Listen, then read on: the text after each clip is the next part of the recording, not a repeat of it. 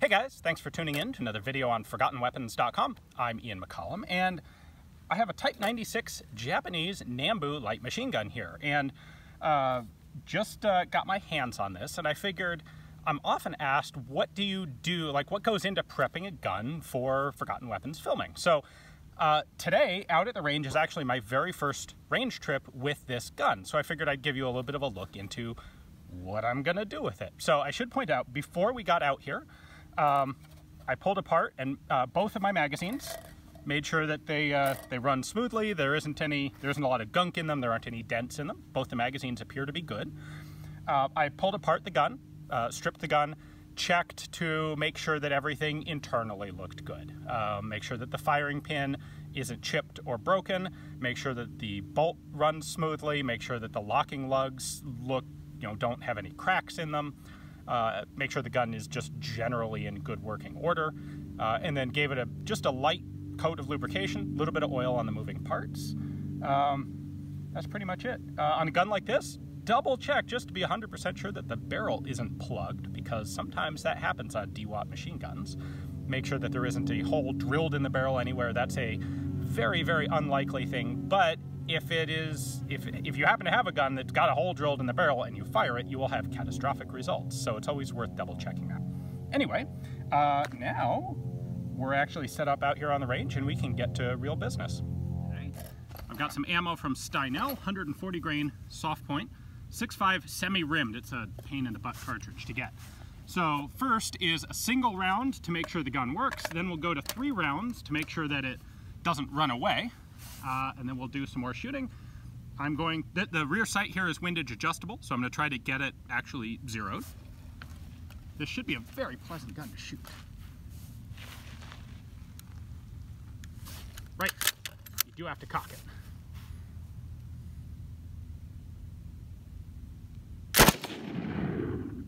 A little bit high. So, that magazine worked, at least for 1 round.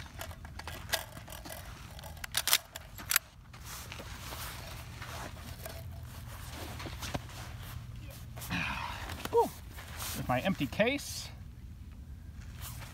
Primer indent is good, not too deep, didn't penetrate, but solid enough to be a good, reliable firing.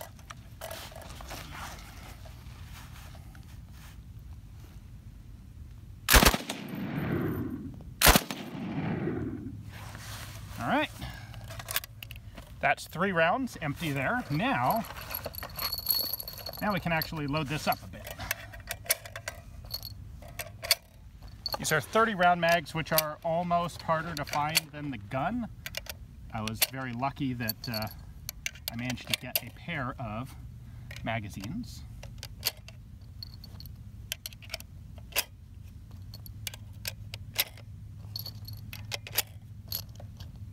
So I'm only shooting at a target that is 60 yards away, something like that. The lowest setting on the gun is 200. I am hitting about a foot high, which seems about right for a 200-yard zero at 60 yards. So not really anything I can do about that at this short range. The gun's not intended to be fired, or zeroed at something this ridiculously close.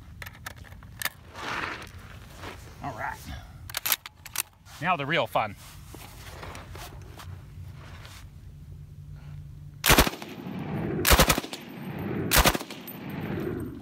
That felt like a malfunction. Let's see what's up. That's a malfunction right there. So we got a live round. It got squished going in, possibly because this is soft point. Nothing in the chamber, so we'll leave that one aside.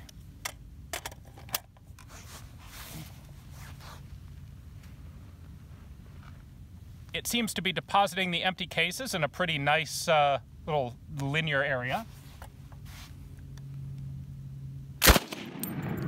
Yeah.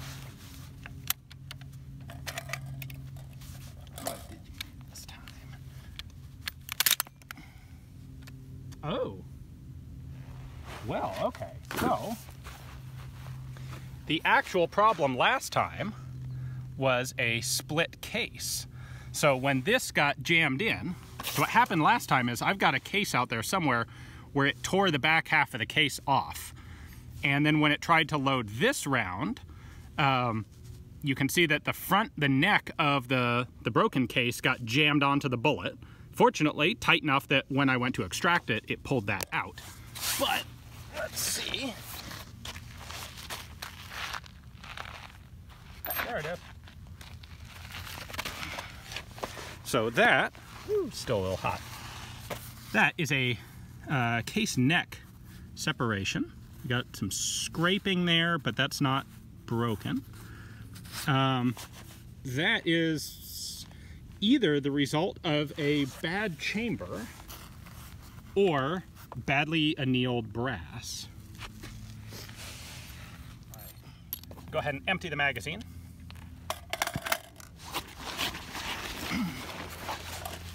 As long as I aim just a little bit low, I'm actually able to hit that, that red bucket without any trouble.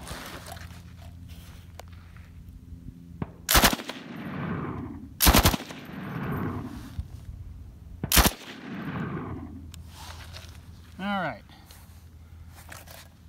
According to my magazine, I am out of ammunition because if you look at this up close, we have a round counter in the back of the magazine, and those are numbers that are on the follower.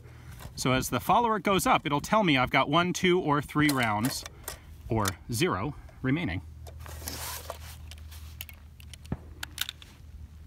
All right, now I'm gonna put a couple rounds on a paper target to check the exact windage. Like, I know it's pretty close, but this thing has this really nice click adjustable aperture, so I can get a precise 0 on paper, but I have to get some more ammo first.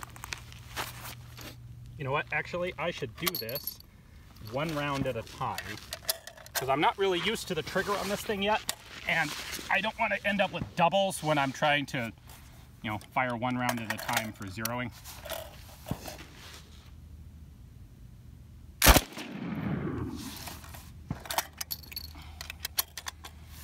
This is much like the Bren gun for unloading, by the way, where you take your whole hand and palm this lever forward as you tip the magazine forward.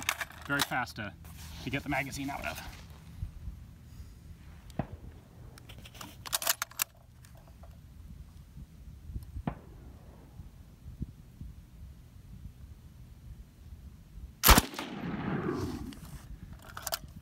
So the sights are offset to the left, of course, because the magazine's right in the middle. Unlike a lot of guns, the French guns in particular, when they offset the sights to the left, you just can't shoot it left-handed. The Nambu, both the 96 and the 99, are actually both very forgiving, very easy to shoot left-handed, just rolling your head slightly over the stock.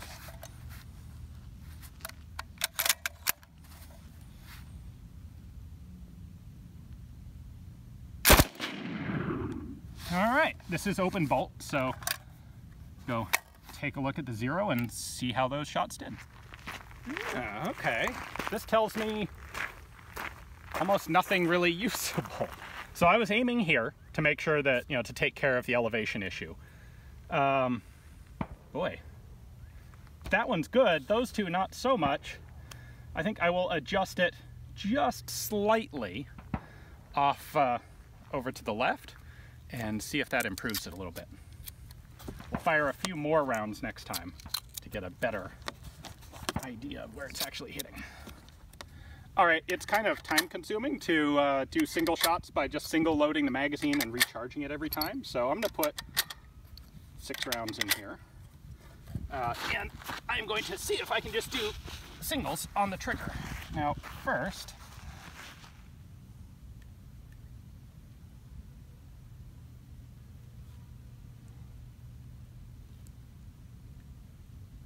okay, I gave it 3 clicks of windage adjustment.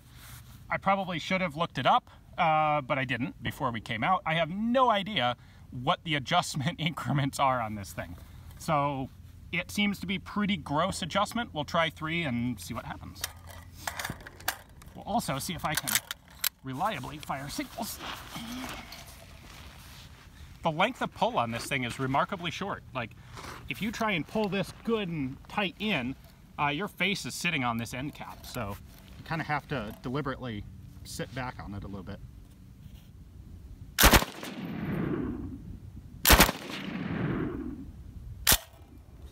All right, so much for being able to fire singles. Those were all doubles, and we fired 6 rounds on target.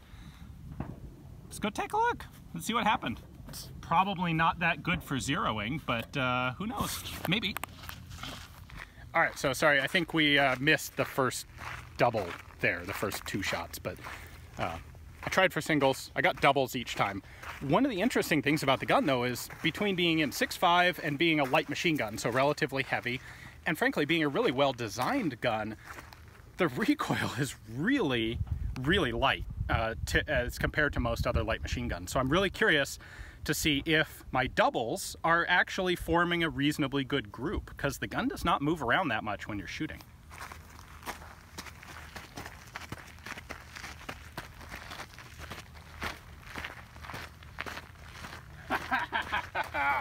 Oh, I like that. So those are 2-shot bursts. I'm gonna call that windage dead on now. Once again, I was aiming here because this is a 200-yard zero and that's as low as the gun goes. But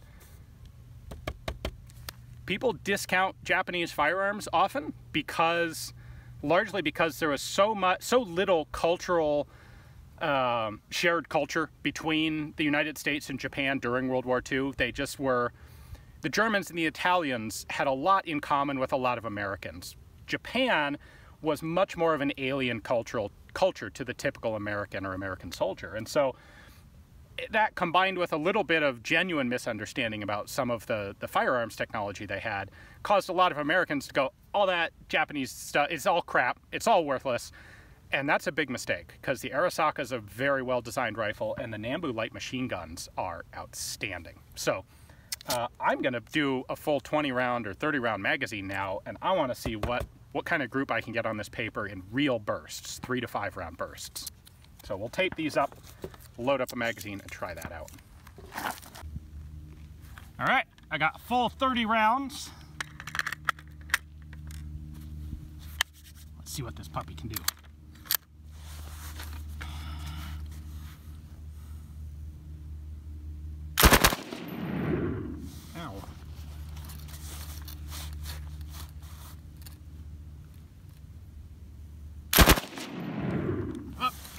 Something.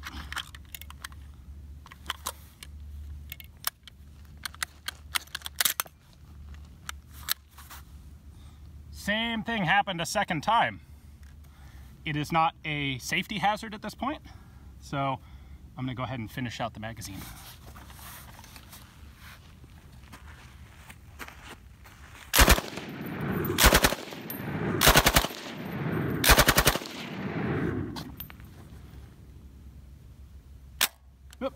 Nope, something.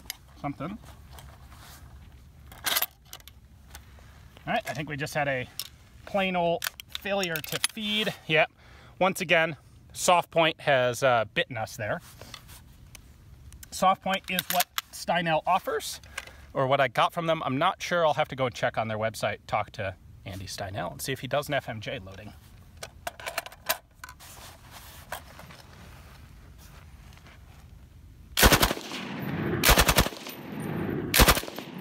All right, and now I know that I am out from looking at my round indicator on the magazine. There's that. Double check. We got nothing in the chamber. So that ended up being 28 rounds. Let's go see how many of them actually landed on target. Okay. I know some people who can't shoot rifles that well. 1, 2, 3, 4, 5, 6, 7, 8, 9, 10, 11, 12, 13, 14, 15, 16, 17, 18, 19, 20, 21, 22, 23, 24, 25, 26, 27, 28. All not only on the target, but on the paper and inside the circle. that is a very impressive gun, and I look forward to doing some more formal, more organized shooting with it. So hopefully you guys enjoyed the video. I figured, what the heck, this is my first time out to the range with this. We've never really done a video of what goes into getting a gun prepped for Forgotten Weapons. So there you go. Thanks for watching.